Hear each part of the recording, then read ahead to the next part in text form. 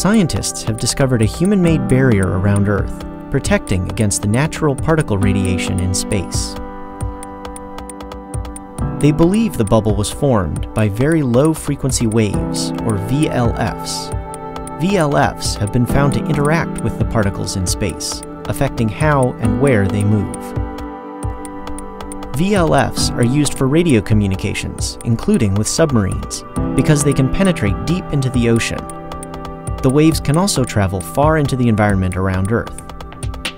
By understanding more about how VLF transmissions help shape our space environment, we learn more about this complex region surrounding us. The more we know, the more situational awareness we have to protect our satellites from natural radiation in space.